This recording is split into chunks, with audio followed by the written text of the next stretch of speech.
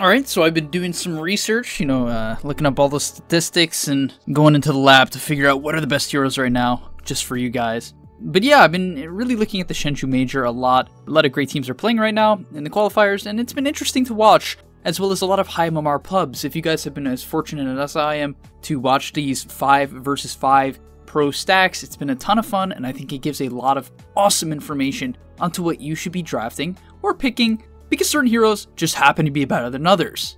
So let's talk about some of the new popular heroes that are being picked a lot by pros and that should be picked in your pubs as well by you. This pro guide you're about to see is one of hundreds just like it over at GameLeap.com. GameLeap is your #1 stop to become a specialist in your desired role fast. Check us out today with the discount link in the description below to unlock your hidden potential, but for now, let's hop into the video. First off is Phantom Lancer safe lane. And this one I really want to stress to every carry player because I've been doing a lot of coaching for carry players in particular. I think I have by far the most carry coaching students. And the reason why I say this is I've noticed a large trend of what has actually helped them to become successful. And I'm happy to kind of give you my lowdown.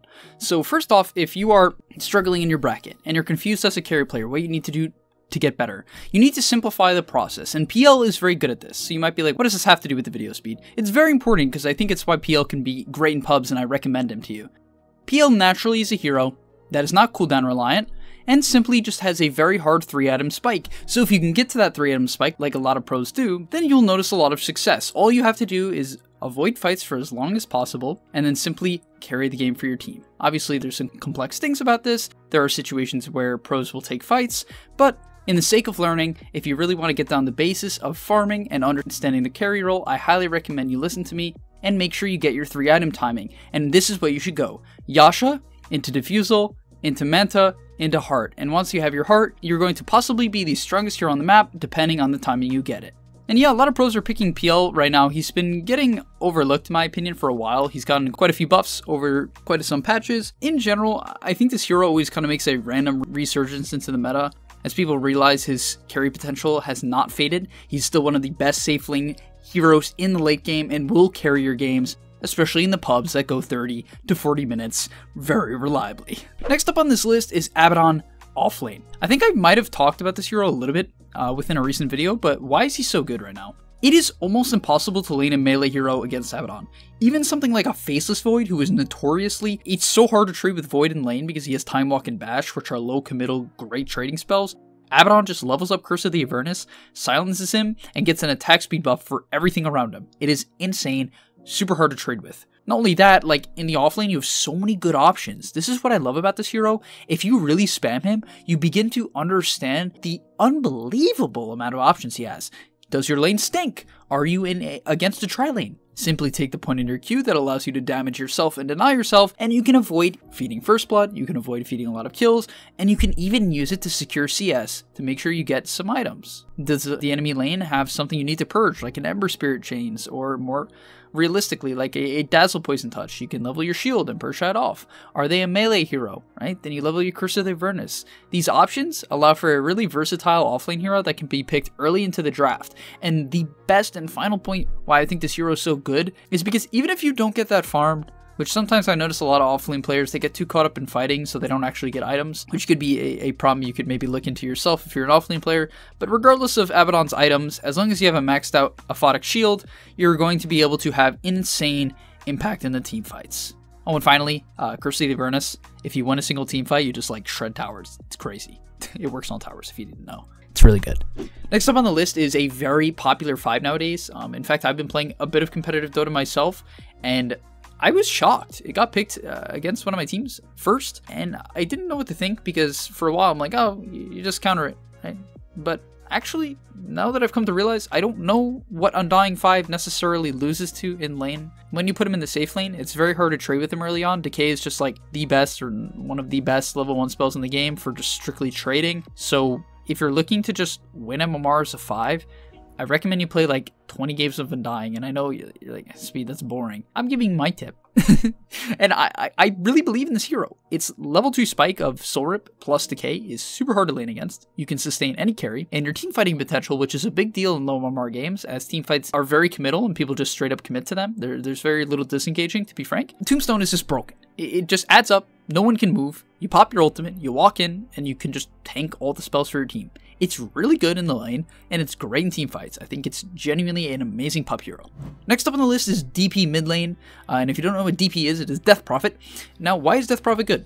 I think the hero just does a lot of damage. Once again, I've said this in the past, and I still think it applies very heavily, and it's something you consider for other heroes as well, when you're looking for niche picks for yourself in the future, maybe something that's off meta, but Death Prophet does a lot of damage. And it's very odd to play against. If you haven't played against Death Prophet in the last 100 games, which is probably, or maybe I should say 20 or 50, it's probably realistic that you have not played against Death Prophet recently. And when you haven't played against a hero recently that does an exorbitant amount of damage, you quickly realize that you're dying at rapid paces that you did not understand were even slightly possible. Not only that, I think her formula is really nice, because as of late, I've noticed that a lot of mid laners and off laners take in the role, especially in these lower games, of strictly just fighting. It's a common trend within a lot of players. If they're not playing like an Alka or Medusa mid lane, if they're playing like a Pugna, DK, or DP, then they're consistently just running around. And why I like DP for that is she's extremely good at fighting in the early game, right? Your Spirit Siphon and Nuke, as well as your Silence, makes it very hard to fight into. But then put on top of that your ultimate, and as long as you get your stuff off, you're going to kill everyone half the time. I mean, I guess you have to be careful of an AA. But if you position correctly and get your spells off, you're going to also take the towers, which I like. It's a nice formula. So listen to this. In solo queue, things are hectic, right? So wouldn't it be nice if there's a formula? Yes, for DP, I can give you a very brief formula. If you don't have your ultimate, clear as many creep waves as possible. And I'm specifically saying creep waves, right? You don't want to jungle too much on this hero. It's not very effective. So you want to push in creep waves. That's going to keep your farm up in the downtime. And then when you have your ultimate up, I recommend you either smoke with your team or simply just run to a lane and try to take a tower. Now, if you think it's a bit dangerous or you're dying doing it, you can take a step back, you can farm up an axe, and you do scale well late into the game. That's the nice part. But if you follow that general formula of simply nuke out waves, buy claries, and focus on your farm without your ultimate, and then when you have your ultimate, go push a tower or look for a fight, I think you'll have some success. Next up is a 4 hero that is very, very popular right now. It is unbelievably reliable, and I think it's great in pubs for a couple reasons. And that is Lina 4. Why? Well, first off, this hero is one of the best first picks in the game. You can first face it, no problem. Why? Because it can play 2 roles. It can play mid, which is a core role, and support. So if this is captain's mode or you're playing with your friends, or even if you just want to hide your mid laner's picks or bait something out, you can pick the Lina right away, right? And the enemy team won't know if it's a support or if it's a mid laner. And let's say you want to put it mid, you can even swap. There's a lot of high MMR players that I've seen doing this in their pubs, where they pick something like a Lina or a Leshrac with a support player and then swap it to the mid lane to catch the enemy team off guard. But most importantly, why is this hero such a good 4? I think it's just because of its potent laning stage and ability to have impact, regardless of, its relative farm and what the structure of the game looks like. Lina has 2 nukes and a stun. When is that not good?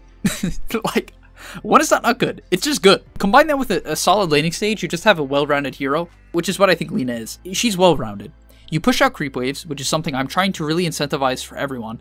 Push out creep waves, it keeps your farm up, even as a support. It's very important. You can get a very early Aether Lens, you can get an Ags and one-shot certain people. It's quite comical, and you can dominate the laning stage. This is an amazing combo for a hero. So yeah, give her a shot, and I think if you play her enough, you'll come to realize why you destroy people in lane if you simply take your stun and then your passive. It's super strong. Next up, we have Pudge in the offlane. Pudge is so good. He's so good. It's crazy to me. All you have to do is buy tanky items. Please hear me out on this one. Stop buying Aether Lens and an early blink on Pudge. Sometimes blink first on Pudge can be justified. Aether Lens? No. It is much easier if you simply play Pudge in the regard of being tanky and playing around rot and frontlining and tanking spells. It is super effective. You're one of the hardest heroes to kill in the game.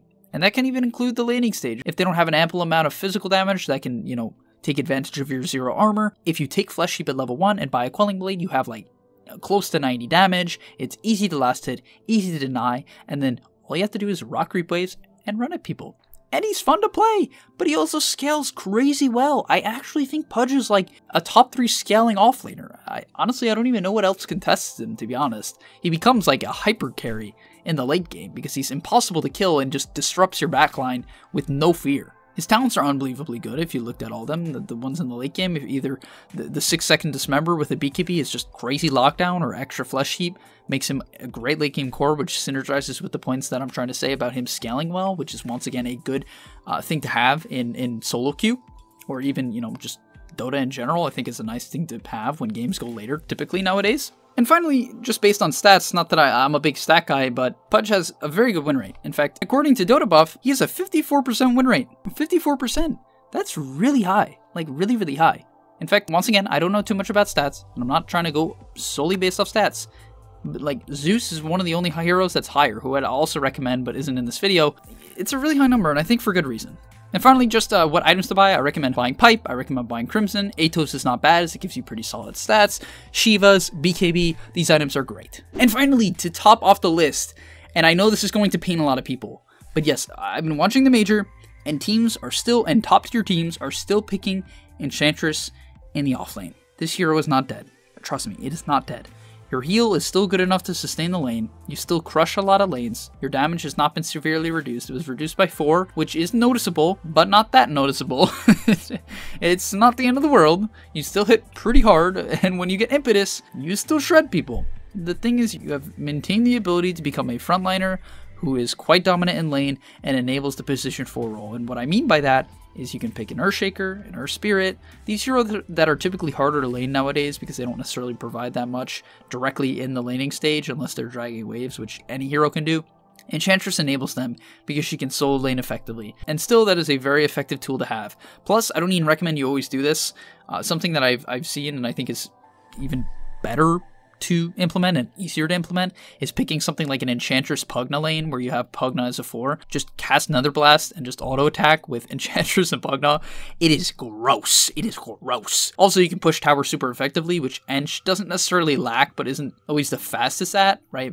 Sometimes she'll just have to sit at the tier 2 for like 5 minutes. Pugna speeds it up very heavily, so I think that combo is good. Quick hot take. That's a hotter take. But hopefully you guys enjoyed this video of 7 heroes you should be considering in your pubs. Once again, I really like looking at trends and what's popular, and it's one of the things that really helped me gain MMR when I was learning the game of Dota, because it's also very important to have confidence in your hero and believe that they're good, and I genuinely believe that they're good, so hopefully maybe you do too. Thanks for watching, hopefully I'll see you in the next one, and please do like and subscribe. Are you tired of being hard stuck at your rank? Over at GameLeap.com, we have a library of hundreds of guides authored by pro players and coaches covering literally every aspect of Dota. Whether you're looking to master a new hero or role, or just polish up your existing skills, GameLeap is the proven place for competitive gamers to hone their craft and unlock their secret potential. Hit the link on screen right now, to take advantage of our special offer for a 25% discount, guys, 25%, and start your journey today.